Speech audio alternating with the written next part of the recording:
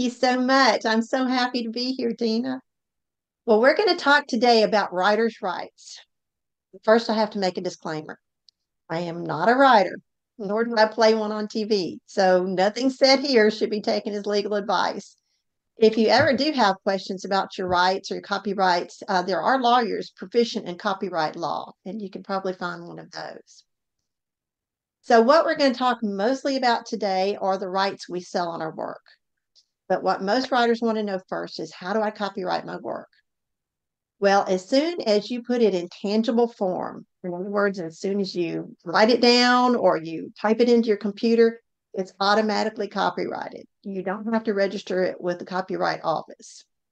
I did meet an author one time, or a writer who at a conference one time, who said she copyrighted every single magazine article she wrote. At the time, it only cost $35, but now I think it's 45 plus, I think a $65 application fee. So it doesn't make it worthwhile to do that, and it's really not necessary. If you do ever write for magazines, and I don't know what all y'all do, but if you do write for magazines, the magazine itself is usually copyrighted. And copyright covers both published and unpublished works. But copyright does not protect ideas, only the written expression of those ideas. So, 100 people can have the same idea, and they're going to come at it from a different perspective and a different way of writing it down. Um, you also cannot copyright titles. And you will occasionally, and I wouldn't recommend naming your next book To Kill a Mockingbird, because even though it's not copyrighted, it'll be a little confusing. But you will occasionally see a title with a TM, a little TM beside it, or an R with a circle around it. In that case, it's been trademarked. Occasionally, companies do that. Chicken Soup for the Soul is one example. They have trademarked the title Chicken Soup for the Soul. So once again, you can't use that title, but a lot of other titles are recycled. You can reuse them, but you don't want to make it confusing for writer or readers to find your book. So it's good to come up with an original title. Now, I do recommend, even though I don't recommend trying to copyright every little small piece of work you do, I do recommend that you copyright books. If you are self-publishing, and of course, if you're going through a traditional publisher, they'll automatically copyright it. But those are larger works of body, and hopefully will be around for a long time. So those do need to be copyrighted. Now, you probably know the little symbol for copyright is a little C with a circle around it. And when I first started writing, I would put that on every submission that I sent to a magazine or devotional publication. I don't recommend doing that either, because it's really kind of a sign of an amateur. Editors know that your work is copyrighted, and they are not in the habit of stealing anyone's work. So it's just not necessary to do that. So I do, however, recommend that if you have a website, that you put a copyright notice on there. For one Okay. thing, a lot of people don't understand that just because something's on the internet doesn't mean it's in the public domain. Doesn't mean it's free to take without any attribution at all. So that little copyright notice kind of reminds people that, no, this is copyrighted material here. Now, if you have any more questions about copyright, you can go to copyright.gov. The the law is a little bit gray. It's hard to understand, and there's no solid line. You can't cross this line. And we're going to, right now, we've talked about copywriting our work. We're going to turn this around and talk about other people's work who is copyrighted that we might want to use or quote from. So once again, I say go to copyright.gov and read what the exceptions are, because there are a few exceptions that you can do that without actually asking permission. There are things like educational purposes, for criticism, and I think that would include reviews, news reporting, research or scholarship, parodies. Those are all possibilities that you might not have to ask for permission. But the safest way to use a quotation from someone else's work is to get permission from the copyright owner. That's the way you can protect yourself from ever being accused of plagiarizing or stealing someone else's work or breaking copyright law. Now, some of you may write songs or poems. I know I spoke to a group earlier this week, and a lot of them were poets. I do not recommend ever using a single line of a poem or a single line of lyrics in your writing. The music industry in particular is very protective of their copyrights and their artists. So I would not use anything without permission or unless if it was in the public domain. And people think that's funny sometimes. I've had people laugh at me because you can go online, and you can find the lyrics to a whole song. They may have permission to do that. That doesn't mean you have the permission to use that. So it's better to just be safe rather than sorry and not ever quote from a song or a poem. Yeah. And again, you may not post something from another person's website. And let me tell you a couple of stories about something that happened to me that kind of exemplifies this. One time, some of you may know that I have a letter for writers. It's called The Right Life. And in that, I solicit articles from people. And I'm sorry, now I thought Sally Stewart had given me permission, her had sent me an article to use in my newsletter. If y'all don't know who Sally Stewart is, she originated the Christian Writers Market Guide and edited it for probably 25 years. She was in writing for many, many years. And she had sent us this meant to be used exclusively for our newsletter. Well, a lady, that very day that the newsletter came out, another writer I knew took the feature article, and she posted it on her blog. Well, she did not ask permission. She did credit Sally. I always post a little copyright symbol and the name of the author or writer who writes the article. And she kept that, but she did not credit our newsletter. She did not even mention our newsletter at all. And as I said, it was written exclusively for us. So I contacted her and asked her about it. She said, well, Sally said I could use anything from her website, but it wasn't from her website. So once she understood that she was kind of infringing on our rights to publish this, she took it down. So that's something you kind of have to be careful of because, we get excited. We want to repost something and we can always post links. There's no problem with that. But when you post something that somebody entirely published and without their permission, that's not right. And as Christians, we don't want to cross the line. We don't want to do something, even if we can get away with it. We don't want to do something that's infringing on other people's rights. In another instance, I had asked a writer to write about an article for my newsletter about character arc. I thought, I've never really seen too much about that at the time. And I thought, well, that might be interesting to our readers. So she did. She sent an article. I read it. It was good. And suddenly I just felt like I needed to check it out. I didn't know much about character arc. I didn't know much about this writer. So I went online and looked up the subject. I just thought I just want to make sure she's on topic, that what she's saying is right. The first article I found is from Wikipedia, and I do not recommend Wikipedia as an authoritative source. You probably all know that. It's not something you want to quote from, but it's a good way to just go if you want to quickly find out about something. So I found this article about character arc. The article she had sent me was taken word for word from this online Wikipedia article. She had never mentioned it. She had never credited it. She sent it to me as if it were her original work. My co-writer, my co-director of Write Like workshops had to peel me down off the ceiling. I feel responsible that what I'm sending out to my readers, my subscribers, is not plagiarized. So I waited a couple of days before contacting her until I could calm down a little bit. And I tried to give her the benefit of the doubt. I said, maybe stop this article on Wikipedia. So I sent her an email and I said, did you by any chance write this article on Wikipedia? And I sent her the link. She sent back one word reply. Nope. Wow. Okay.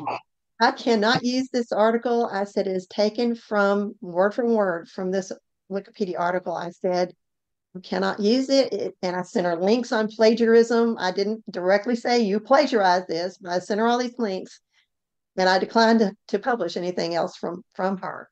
So once again, we have to be careful what we're doing. We have to get permission. We have to cite the sources we use. We have to protect other people's copyrights as much as we want them to protect ours. So that's basically all I'm going to talk about copyright. Again, you can go to copyright.gov and find out more about it if you're interested. But now what we're going to talk about is the rights that we sell in our work. And we don't actually sell an article or a book or a devotion. What we sell are the rights for a publisher to publish our pieces. So we need to thoroughly understand what rights we're selling, or we may inadvertently give away something we didn't intend to.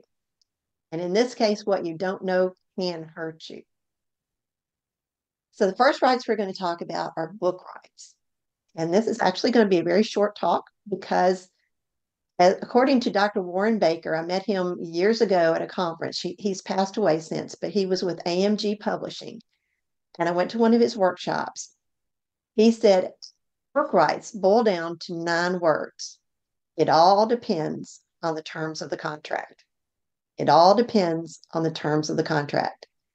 When you publish a book with a traditional publisher, and even with a hybrid publisher, you will get a contract. You need to read it carefully to make sure you understand what rights they're asking for, what they're giving away. They say book contracts are getting more and more complicated. And once again, I am not a lawyer, and I'm sure most of you aren't too. So it's hard to understand some of that language. I recommend that you get someone knowledgeable to review the contract for you. If you have an agent, that's the agent's job to do that. The agent is there to look out for you. And I hate to say it, but the publisher's not there to look out for you. And there's nothing wrong with that. That's just the way it is. They are there to look out for their rights and to get the most that they can out of the book. They're putting money into it. And so that's just the way the industry works. So you need someone kind of in your corner. And if you don't have an agent, there are people you can get to review it. Now, as I've done this workshop through the years, I had a couple of people that I could recommend, but for some reason, one reason or another, they no longer do that. So I was really thrilled when I went to the Kentucky Christian Writers Conference last year and talked to Lynn Johnson. Lynn has she directed the Right to Publish conference in Wheaton, Ohio for years. Wheaton, Illinois for years. I don't think she's doing it now, but she's been in writing forever. She's edited magazines. She's written bukus of books and other publications. She's just kind of done it all. She's a go-getter. And when I talked to her, she agreed that I could pass out her information, and that's on your resource handout. She gave me all her contact information. Don't think I put on there how much she would charge, but she said it would be $75. Now, one of the people that I used to recommend, it was $200. So I think it's a really good price. If you are in a question at all, if you don't understand anything in your contract, of course, you can't always ask the editor, but I would always ask someone to review it for me and make sure that you are protected in what the contract says, because it's a legal document you are signing. So I think it's always a good idea. So that's basically all I'm going to talk about book rights, except I did put on your handout something about motion picture rights. And that is often addressed in a book contract. Now, most of us are probably not ever going to have to worry about this. I know nobody's going to ask to make a motion picture from my devotional book, but some of you may be writing a lot of fiction, and you never know. So it's something you want to keep in mind when you look through that contract. I read something just this week about you don't ever want to give away movie rights. There are exceptions to everything. There may be that you would want the book publisher to negotiate movie rights for you. It may be that you don't have no idea how to do that. But if you write a book that a movie company wants to make a movie from, they contact you. So again, and that's a pretty sweet deal as far as the option that they offer you and everything. You can read that. Like I say, I won't read that to you. But that's something you might want to consider when you are, again, signing a book contract. So now let's talk about articles, shorter pieces that you might write. And if you are just a book author, don't tune me out because a lot of times we will write articles to promote our books. So the more that we know about our rights, the better protected we'll be. So on selling articles in particular, once again, we're not selling the article, we're selling or licensing the right to use that article. And we need to study the guidelines for the publishers we are submitting to because they do not all purchase the same type of rights. So if they say they don't purchase reprint rights, which we're going to talk about each of these in detail, but if they don't purchase reprint rights, you don't want to offer that. You don't offer them a reprint. You don't want to waste their time or your time, either one. And you can usually find that information if you're writing for the Christian market in the Christian Writers Market Guide, or you can go to their websites or the Writers Market, different places like that, and find out what kinds of rights that they purchase. And with a larger publication, you will usually sign a contract with them too. If not, then what you've sold are one-time rights or non-exclusive rights. Rights should be outlined in the contract, but if not, that's what you've sold. So you need to keep copies of any correspondence you have in case any question comes up if they don't spell it out in the contract. So you can always, like I say, ask them or offer them a certain type of rights. Now I didn't put this in your handouts, but I hope you can see this. I always, when I submit to a publication, you can see it, but just in general, this is the way you would format it. Tracy, raise it up. We're not seeing. Grace, We're not okay. seeing the whole page. Okay, well, it's really just what's at the top that I need you to Okay. see. So, and you don't really even need to read it. This is the formatting for a submission for an article or magazine or other publication. And what you'll do is you'll put your contact information, name and all that in the upper left-hand corner. And then the upper right-hand corner, you will say what rights you're offering. Maybe one-time rights, first rights, reprint rights, whatever. Now, I think that's a good thing to do because it gives the editor the idea of what rights you're offering. However, if you do sign a contract and the contract differs from that, the contract rules. Whatever you signed, once again, that's a legal document, and that's what you have to go by. So, but it's a good thing, still a good thing to do this, and I'll tell you why in just a minute. So let's talk about the different kinds of rights you might sell on your work. The first one that we're going to talk about is first rights, also called serial rights or first North American serial rights. And it's basically what it sounds like. You're giving the publisher the right to publish the work for the first time. So in essence, you're saying that it has never been published before. Publications usually pay more for first rights. So they want a little exclusivity to it, and they want to know it hasn't been seen somewhere else. And some will only accept first rights. Again, that's where you need to check your market guide and do your research and make sure what kinds of rights they want. Now, with first rights, the rights revert to the writer after the publication.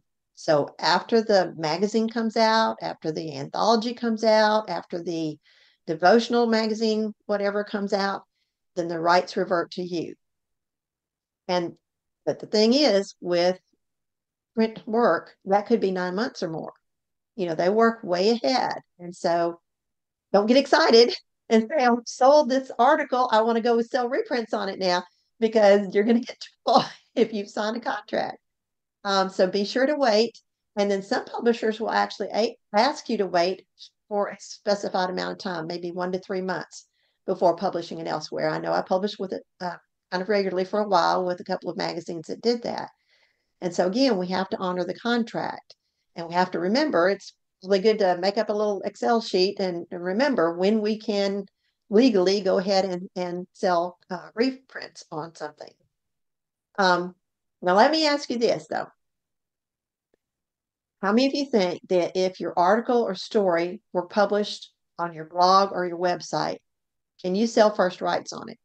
Raise your hand if you think you can sell first rights on it. Okay, I don't see any hands. Well, you're right, but it depends. It depends on the publication. I know Chicken Soup for the Soul, for one, they purchase first rights. They don't really call it that. They call it more non-exclusive rights. But they say once the book comes out, the rights revert to you. And they say they want it to be unpublished. However, they have exceptions. They say if it were published on your blog or your website, your church newsletter, a small hometown newspaper, a small hometown magazine with limited circulation, that it's okay to send it to them. They still want to know, and it's always good. I mean, it's good to be upfront with your editor. It's always important to let them know if it was published somewhere else, but they're okay with that. However, there was another smaller anthology. Okay, Chicken Soup for the Soul is huge, right? There was another Yes. smaller anthology that said reprints will not be accepted if your story has appeared anywhere accessible by the general reading public, including your own website or blog. Please do not submit it. So again, we have to read, we have to do our research, and abide by their guidelines. Now, you can always rewrite an article and sell it for first rights again. Just like I said, you can't copyright ideas, and they can't keep, you know, keep the rights to your ideas. Your ideas are unique to you. So I did this. I published actually 3 different stories in Chicken Soup for the Soul, 3 different Chicken Soup for the Soul books about a medical problem that my mom had. But I came at it from different directions. I published one piece the time they were doing some devotional books. So it was more like a devotional story. They are big into story. That's their mainstay. Did another one about when she was in the nursing home or actually skilled nursing facility, and how we discovered her problem there. Then I did a third one about when she was back home and we had caregivers and what a blessing they were and how many different skills that they helped her along the way. So it was 3 totally different stories, although it was about the same main problem, same main incident. I also published probably 9 different pieces on another completely different family issue. I sold some in all different publications, devotions, self-help articles, just personal experience stories. They were all about the same basic thing, but they were told in different ways. So keep that in mind. Even if you've sold first rights, you haven't given away your work. Not only can you sell reprints on that, but you can rewrite it. It has to be very different. It can't be just changing a paragraph or a couple of sentences. It has to be very, very different, but you can do that. So that's first rights. Next one we're going to talk about are one-time rights, also called simultaneous rights. And these are when you would send something to multiple markets at the same time. For example, a timely news article. By tomorrow it's going to be old news. So all these people, they're sending these things out. You see syndicated publication, syndicated article. They're sending it out to all these newspapers across the country at the same time.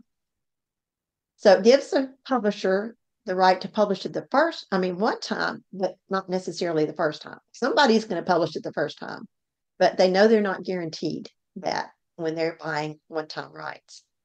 Mm-hmm. So these are used for non-competing or regional markets.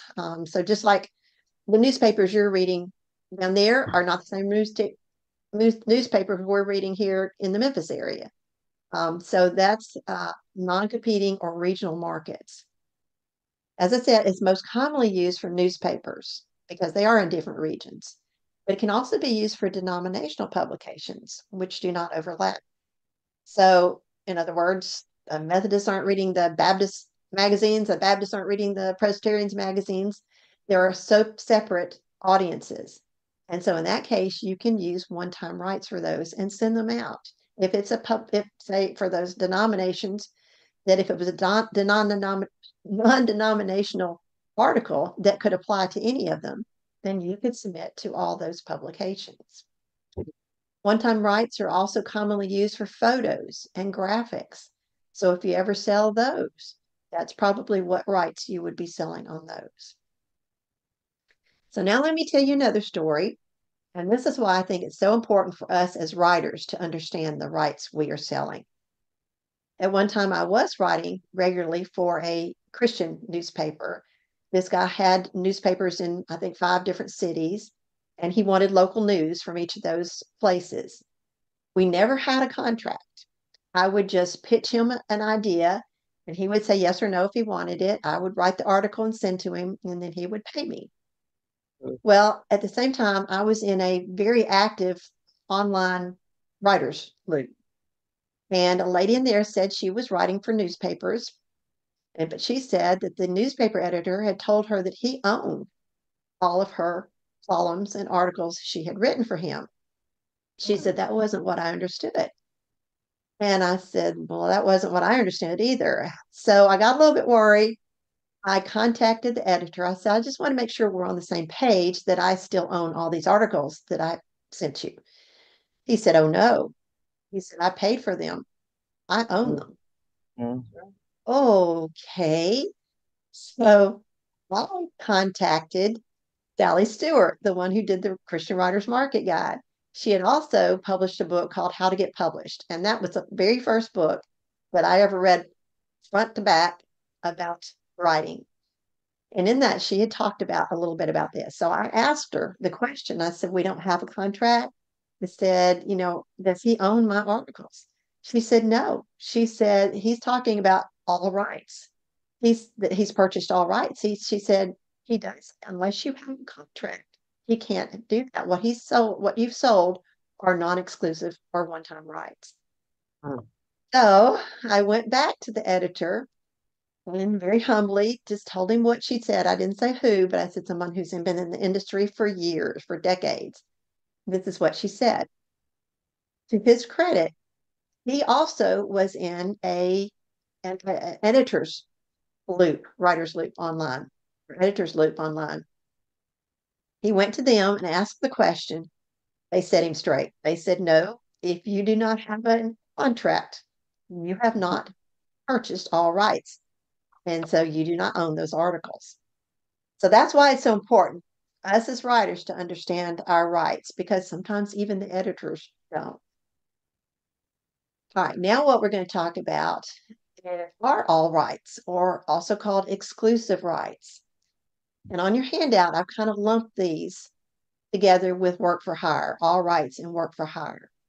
But there are some differences. In both of them, the writer gives up all rights to the work. The publisher may publish the work in any format without providing any additional payment, but the writer cannot sell reprints, etc., on the work. So it's as close to them owning your work as possible. Now, in all rights, though, the author does still retain the right to state that he authored the work, but he can't publish, market, distribute, or create a derivative work from it. The rights will revert to the author after 35 years. I don't know about most of you, but I don't think I'm going to be around. And so that's not going to do me any good. Wow. Now, I read this a few years ago, that some publishers, so this will be going back to book rights, will ask for outright submissions on books. And they said basically this is the same thing as selling all rights. So you would basically be selling the publisher the rights to your book with no strings attached. It would belong to them. I don't know if they're still doing this. I've never seen this, but it's something to watch out for. But we need to be cognizant of how these things can be kind of concealed. And in that case, I think it's a little bit sneaky. I don't think most publishers are trying to sneak around and do this kind of thing.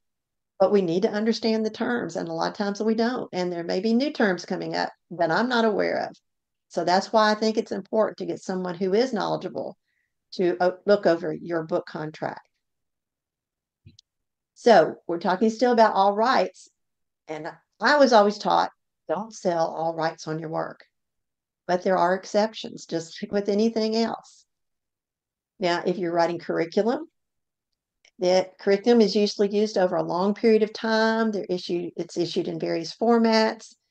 And you're not going to write, say, a textbook for this publisher and go over here and write the same textbook for another publisher. So normally they would buy all rights. So that's one case you might want to sell all rights. Another case might be if the payment is very high. Do you want to pay me $1,000 for an article? I might consider selling you all rights on it. Another case might be if the market is very limited. Say if it's a topic that you're not likely to sell elsewhere, and they are asking for all rights, you might consider doing that. Another time might be if it's a very outstanding credit. Guideposts mostly ask for all rights on their articles, their devotions, and I think just about all of their publications. There may be one or two that they don't. But Guideposts is the top selling Christian publication in the country. So it's kind of a coup to be published with them. Reader's Digest is the same way. They've been around for years. I don't think they're nearly as popular as they used to be. But from what I've heard, they purchase all rights. But then again, that would be a coup to be published in Reader's Digest. So it's up to you what kind of rights you want to sell, as long as you understand. I just want you to understand anyway what you're giving away, what you're selling. Now, all rights are also often published in academic writing. So peer reviews or scholarly publications, they kind of want just one source. That makes it more legitimate, more easily accepted. And so they want one source for this academic writing. So they will often ask for all rights on something. Another case is devotionals, some devotionals. I was so excited the first time I got an assignment for 7 devotions until I read the contract. They were asking for all rights. And at that time, I was pretty early in my career. And as I said, I had always been taught not to give away all rights. So I contacted the editor and said, "Do you think we could just negotiate this?"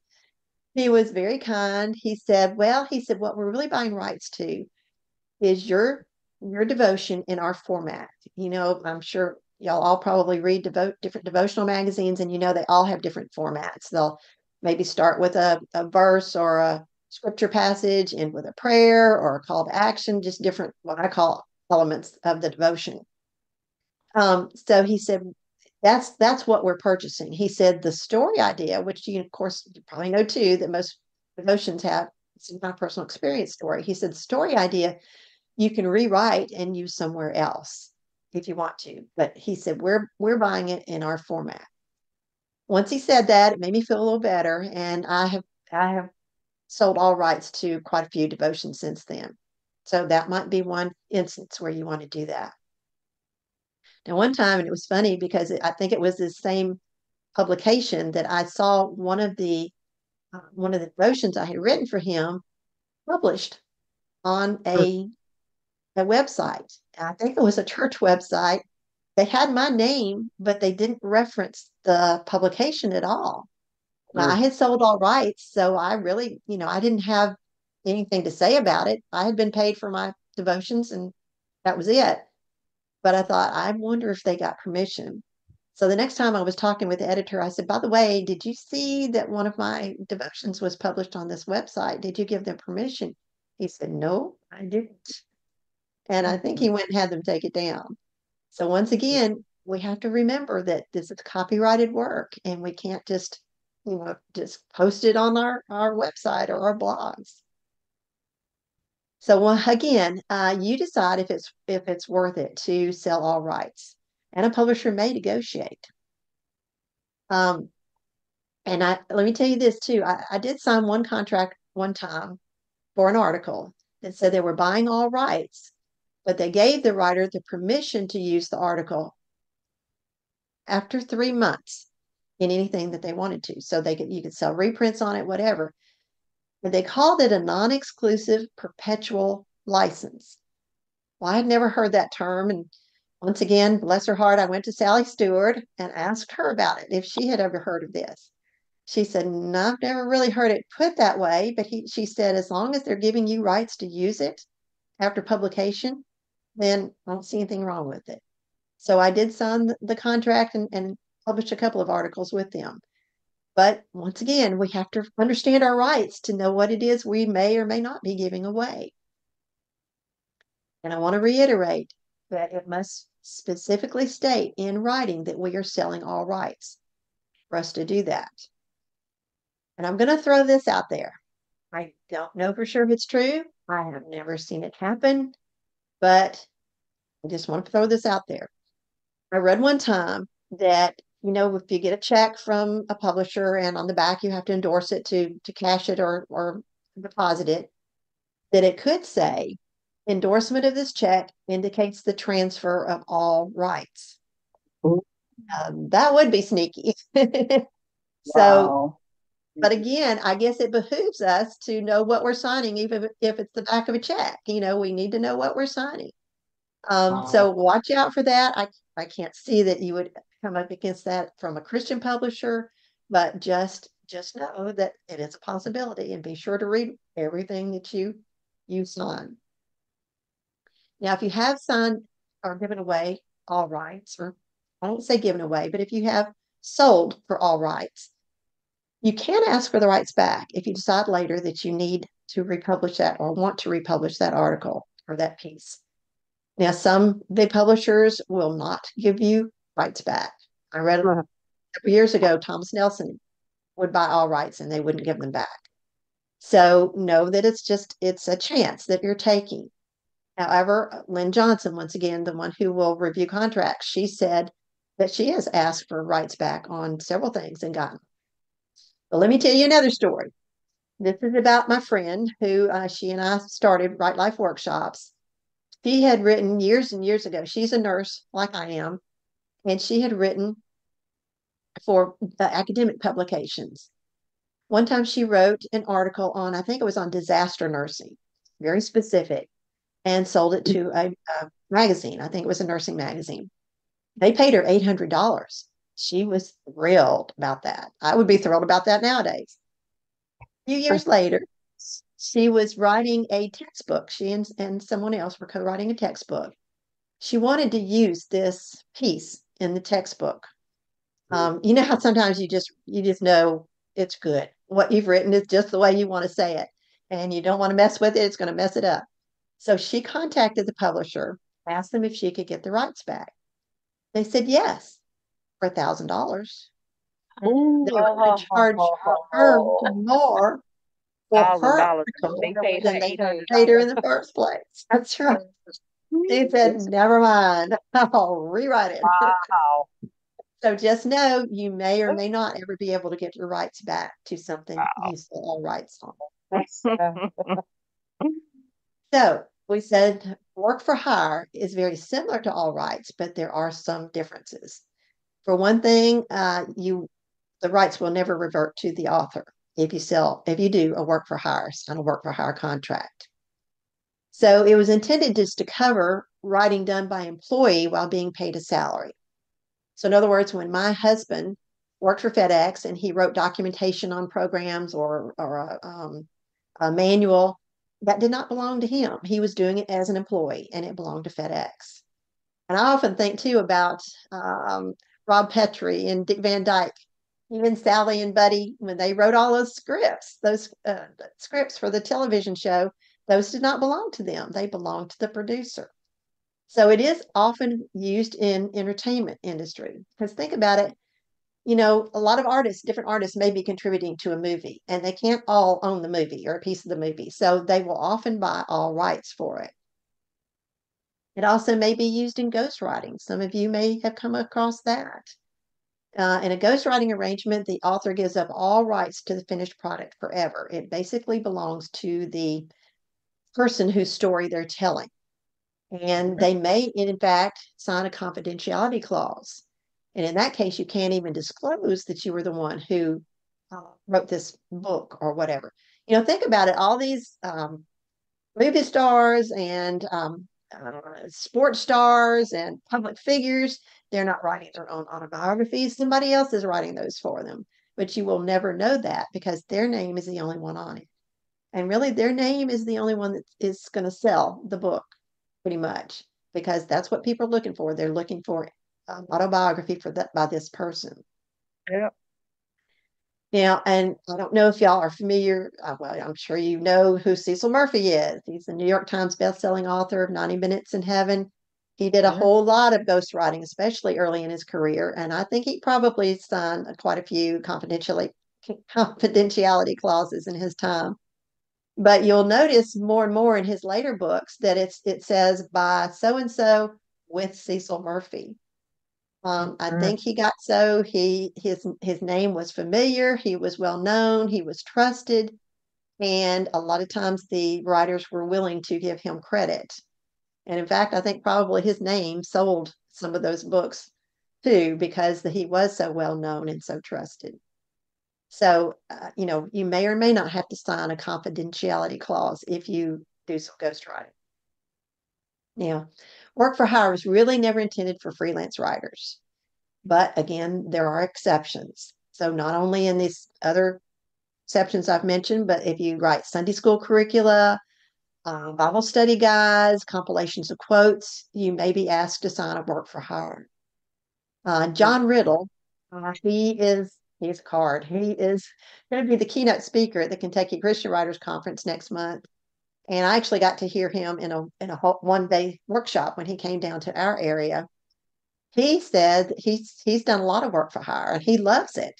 He said that one time he wrote a middle grade biography. It wouldn't take a whole lot of research. It didn't take him a whole lot of time to do it. They paid him $5,000 for it, and he was done. He can move on to something else. He didn't have to worry about promoting that book. All this marketing that we all hate, he didn't have to worry about it. So he loved doing that. That might be something you want to do. All right, just consider a book for hire in that kind of instance. A lot of us write books. I'm probably never going to make $5,000 on my book. I'm tell you right now, I won't make $5,000 on my book because we get very little, especially when we go through traditional publishers. So if you want to make some money, that's a way to possibly make it is do some books for hire. And he's going to actually uh, he actually is writing an article for my newsletter that comes out next month about finding or about the books for hire that he's written and finding publications or books authors or book publishers that want to do that. Okay, so we've talked about all rights and book for hire. Now we're going to talk about non-exclusive rights. If you don't specify what rights you're selling and the publisher doesn't specify what rights he's buying, then you've sold non-exclusive rights. Mhm. After they publish it the first time, and this is my understanding of it, they can use it in a succeeding issue of the same periodical, but not in any other periodicals they publish without further payment. Now, this differs from the first rights and some of the rights that other publishers buy. Let me go back to Chicken Soup for the Soul. They retain the right, and it's in the contract, that they can publish your story online. They can publish it in another book.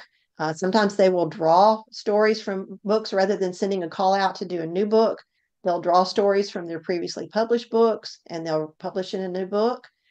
And in that case, I don't get any payment for it. I've done that twice with two of my stories. They send me a copy usually, and they don't even have to do that. This last time they sent me 10 copies. They said if I would help promote the new book, that they would send me 10 copies to give away at book signings and other places. And I thought that was pretty nice. But they do not have to pay me again because in the contract, it says that they have the right to use this any way they want to. In fact, you can sign up for a story a day from Chicken Soup for the Soul, and they may send you your story if you've been published or my story. But if you sold non-exclusive rights, they're not supposed to use it except in one succeeding issue of that publication in any other publications that they use, unless the contract states differently, as I mentioned. However, you can then sell reprints on it. Again, keep copies of all correspondence and what rights you've sold so that you know for sure what you've sold and what rights you retained. And if you don't know what rights you sold, you can always write to the editor and ask. Another type of rights are electronic rights. Most publishers will buy electronic rights along with the print rights that they're buying without paying you any extra. Yeah, it used to be back in the day that some publications would pay extra for electronic rights when electronic rights were still pretty new, when they were still pretty new at putting things online. I got that one time and I thought that was pretty cool, but that was the only time I was ever paid extra. Some will also sometimes write you for permission to use your article.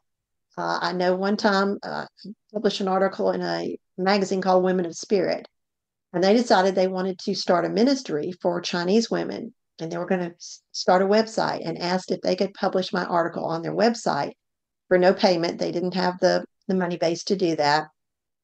They wanted to put it online to minister to Chinese women and translate it into Mandarin Chinese for them. And I said that was fine. That was okay. So again, it's up to you to decide what you want to do.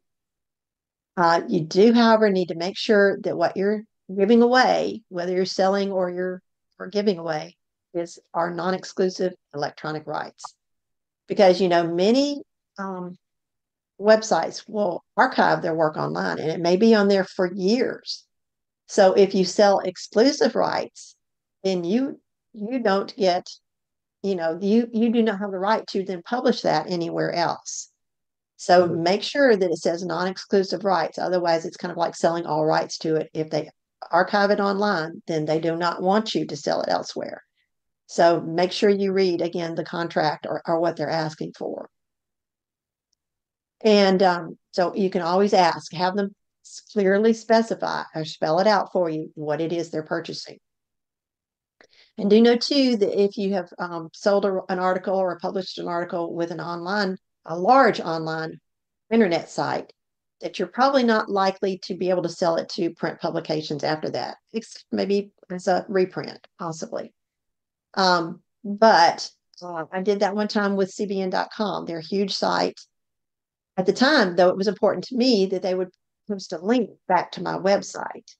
So again, it's up to you and depends on what you want to do and what's most important to you at the time. Just know that you may not be able to sell it in a reprint. I'm sorry, in a print magazine if it's been appeared in a large website that's maybe been seen all over all over the world. And the last rights we're going to talk about are reprint rights, also called second rights. These are used in different markets where the readership doesn't cross. So we mentioned denominational magazines, different geographical locations. I had a friend who one time wrote an article for a parenting magazine. It was about diseases kids get from swimming pools. And so I assume she sold first rights to that magazine, the Memphis Parenting Magazine. And then after it came out, she started looking up parenting magazines in other large cities, which they're not going to be reading our magazine. So the readership does not overlap. And she started submitting to all these other magazines. So that, to me, reprints are a good stewardship of your writing. You've already written the piece. You've done the majority of the work. It would just take a little bit more work to research and find other publications who will accept reprints and who might be interested in your topic, and then submit it. You might have to shorten or lengthen it a little bit depending on their guidelines. But hey, it's not like writing the whole piece to begin with. So it's a way to make a little bit extra money. And there's nothing wrong with making money. I've met people before who think because we're Christian writers, we can't make money on our writing. That's not true. The labor is worthy of his hire. It's okay to do that. We don't have to give away our writing. Now on reprints, you're going to want to let them know if you're writing a query letter to a publication about a piece and it is a reprint, then you would need to let them know in the query letter. You don't have to tell them when or where it was published unless they specifically ask for that in their guidelines. And again, you would need to wait until that first piece is published if you sold first rights on it before you start trying to sell reprints on it. And you can sell reprints to more than one publisher simultaneously. So just like my friend did, you can send these out simultaneously to different publications. Sometimes the original publisher wants to be credited. So in that case, there would be a little notice at the bottom of the article saying originally published in such and such magazine, such and such month and year.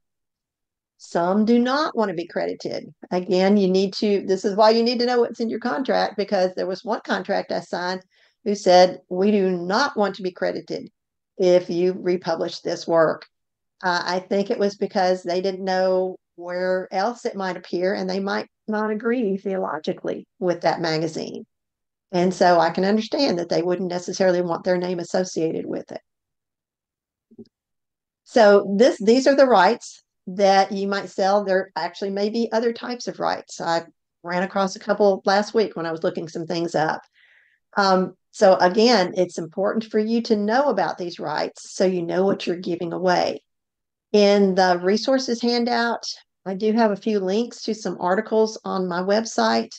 One is called 3 Red Flags on Book Contracts. It was written by a lawyer.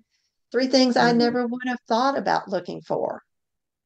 So I urge you to go to those links, use those links and go to those articles and read about those. And also the article about and so maybe Tina, if she's already, she may have already sent it out electronically, and that's just easier to click on that link. But the article about the photos, this was about a lady who took a photo from the internet that she did not have rights to, and it was not a Creative Commons photo, not something in public domain, and she just used it on a blog. I don't even think she had that many followers. She was sued for it.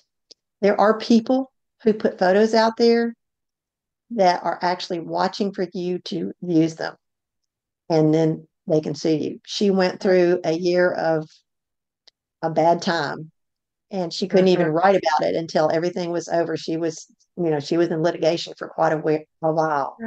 So just be aware that photos in particular, song lyrics in particular, you may get away with it.